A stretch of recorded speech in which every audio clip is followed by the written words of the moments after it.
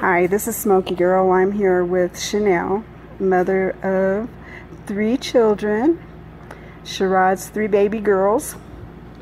Okay, how do you feel now that Sharod has been bonded out, and what do you feel now because of the things that are going on with the sheriff's office, with the monitoring system? Now that he's out, I'm really thankful because things without him here are very hard. Obviously, I just had the new baby, and taking care of them, all 3 of them alone, isn't easy. So with him being home, it makes things a lot easier for me. I just had surgery, so I can't do certain day-to-day things, and with him being home and able to help me, it means a lot to our family.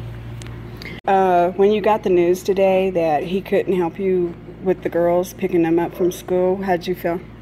Crushed, because it's been hard lately with him. The last week when he wasn't around, I've been having to coordinate things to try to get people to help us since he's not home, and it's just hard for me because I can't do day-to-day things like lifting since I had a cesarean when I had the baby. So it was crushing just knowing that I have to try to work things out and coordinate things because he can't be around to help us. What did you think? You had mentioned something to me earlier. I'll get my thoughts process here going. You said, oh, yeah, are you working? Not at this time. I'm actually out on maternity leave. I'm employed, but I'm not working because I just had the baby 2 weeks ago. How is it important for Sharod to get back and forth to work and to be able to help you financially? It's very important because I'm not receiving full pay right now. I'm not even receiving my full income so that I'm able to fully provide for our babies like I normally would be. And his income's very helpful to providing for our family. Okay, so do you have anything else to say other than what you've already said? It's just hard going through this, not knowing whether he's going to be home. I know, it's hard and it's painful. Do the girls need anything? Their dad to be here. All right, everybody. Chanel's pretty upset right now because this is really tearing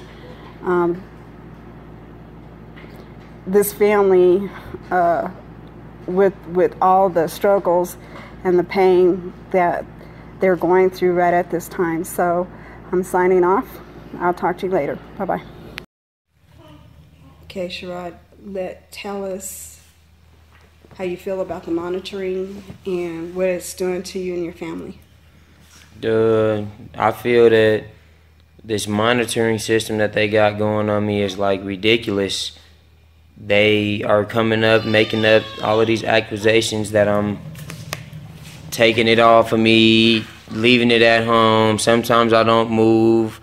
Like at first it was I didn't move enough. Now I'm getting tamper alerts and I'm not moving. So they basically trying to say I'm taking it off and leaving the house and stuff like that when I'm not.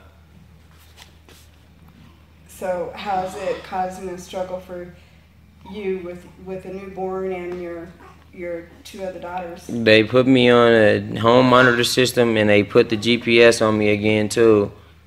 And it's just hard. They got me on like in-house detention for no reason. And they saying I can't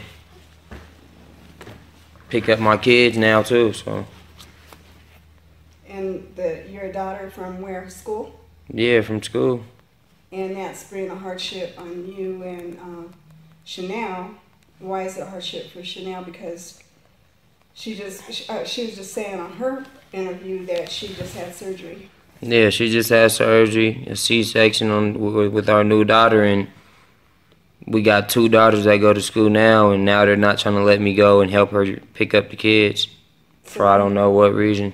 So what happens when you're not bringing the money home because it's hard for you to do what you need to do? And it's I don't know what's gonna happen.